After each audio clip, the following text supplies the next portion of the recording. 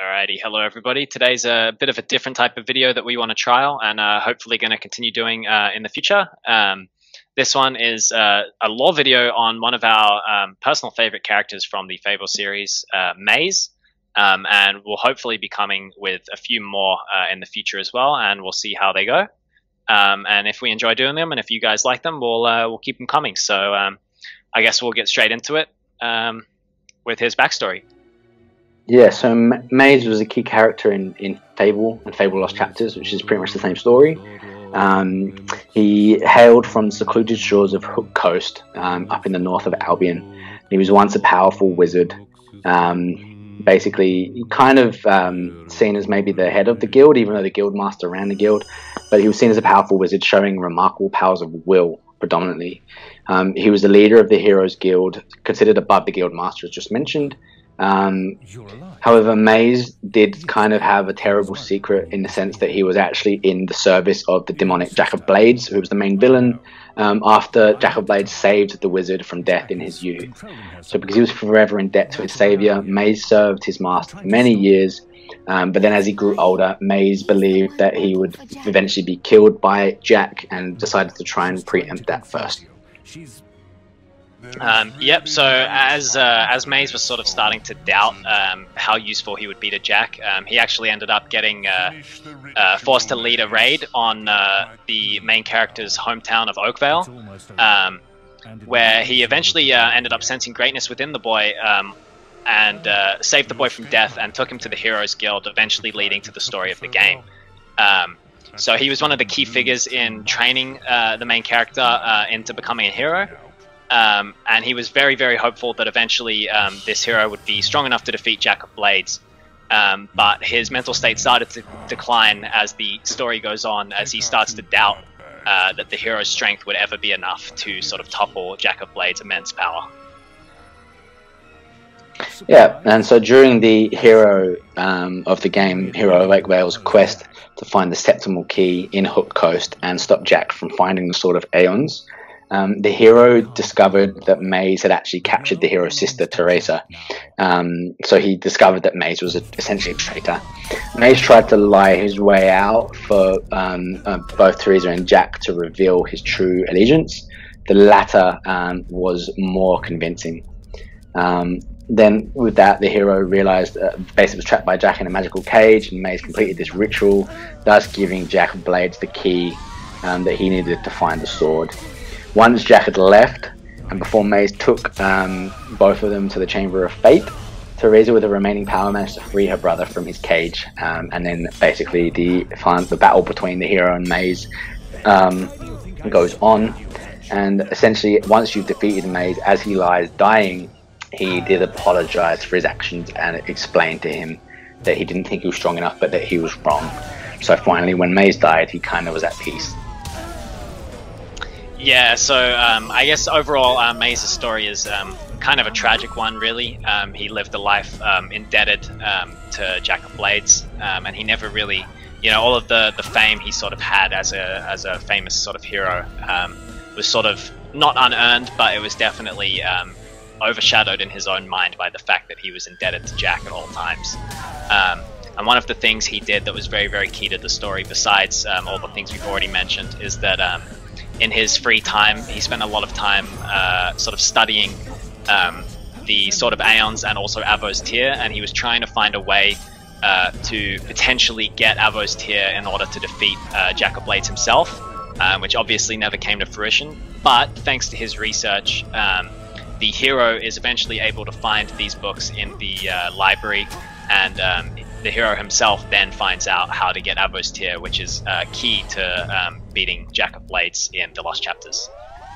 Yes. So a little bit more of his backstory as well. I mean, and this is what we know. So there's not a huge amount to go on. But what we know that was as he was a boy, both of his parents were killed by Balverines, which is the werewolf in kind of this Fable world.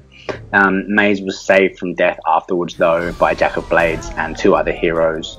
But basically, Jack killed those two heroes again to just show his strength, basically. And then Maze basically was then indebted to him. we know that he was always a mage first and foremost. Like he had very powerful will, user, and mana, and basically he was one of the most powerful basically beings around. He was only really surpassed by Jack of Blades and the Hero of Oakvale. Possibly Scythe and the Guildmaster were close, but not really on the same level. He, I guess, had mastered most of the will spells that you can do in Lost Chapters. And basically, yeah, it kind of he can kind of do a lot more will than what you can even do. Even if, as the main character, you focus fully on will, you can never do all of the things that Maze could do. So he's pretty up there. So, for example, in Flame, which you can learn, his always had a larger area, and he can cast it even if he's moving, whereas you can't. So yeah, he's pretty good. I guess like just to sort of talk about him really. I mean, I think that like Maze probably Maze probably is an understanding situation. It's one of those things in Fable where it's a way to get the betrayal story in there, but it actually makes sense. It's a character that kind of would feel indebted to a Jack of Blades who saved him from being killed and probably taught him quite a lot of stuff as well if he was just a boy. And basically, when Jack of Blades potentially not necessarily ousted yet as fully evil, perhaps perhaps he originally followed him believing him to be good, but when he realized that he wasn't and that he would himself be killed anyway, maybe he would have lied to Jack about the hero being alive, because the mother was obviously taken off, the father was killed, and the sister had, I think, disappeared. And so that maybe he didn't want to kill the boy. He wanted to train him up as a potential successor to be able to take on Jack of Blades. So you could say that he maybe saved the boy's life, actually. What do you think? Yeah, so he definitely did. I think it's a really, really interesting story for me in that he himself was saved as a boy by Jack, and then eventually, on the orders of Jack, he was supposed to kill the boy and his family, but eventually decides to save him himself as well, which I think sort of just goes to show that I guess Maze always sort of knew that the main character would sort of carry on his torch and be the next successor to the guild in the same way that he was. But he started to doubt just due to the fact that Jack was so immensely powerful that, even as powerful as Maze was, it was really difficult for him to sort of see past the sort of overwhelming strength that was Jack. And he started to doubt the main character's power. And that's why he sort of started to turn to other options like, Avos Tear, for example, which he was deemed unworthy to wield, and he couldn't find it in the first place, which is why even after his death, his work is pretty much the only reason why the hero was able to defeat Jack anyways, because without his knowledge of Avos Tear, the hero never would have found it himself, and then without that, he wouldn't have defeated Jack in the Lost Chapters. So I think Maze is a really, really key character to the Lost Chapters story, and he's one of my personal favorites as well, because I think the redemption of sort of apologizing before dying as well was really just goes to show that he did regret his actions, but truly believed that he didn't really have a choice in the face of Jack. Yeah. He kind of reminds me a little bit in that sense of like a Snape in Harry Potter when Snape finally died, spoiler alert, but he kind of has that kind of a moment, like actually what he did, even though he was kind of working against the hero as well, you sort of realize that actually he did do a lot to help the hero, i.e. saving him as a boy, helping leave the trail to Avos Tear, and I guess maybe slowing down Jack a little bit, if nothing else, at the end there. And finally, the final thing was instilling belief in the hero, saying maybe you are strong enough, maybe I was wrong. So I think Maze is one of those characters that was probably more human, perhaps, than the rest in Fable. Yeah, and again, he's basically the first hero character your hero sees as a child, and he's one of the first sort of benchmarks that you're aiming to not necessarily overcome, but he's one of the first characters you sort of see in the game and want to end up rivaling in strength. And I think it's a really, really key moment for your character as an arc to surpass him and actually beat him in a fight at Hook Coast, so that you can continue pursuing Jack of Blades and the key. So I really, Yes, really like Maze. He's one of my personal favorite characters, and I think he has a really, really undeniable impact on Fable and Fable: The Lost Chapters. agreed. And I think it's fitting that he perishes in the area that it all began for him in Hook Coast as well. Yeah, his entire story goes in a full sort of circle, which is, I guess, a good sign of a character being written well.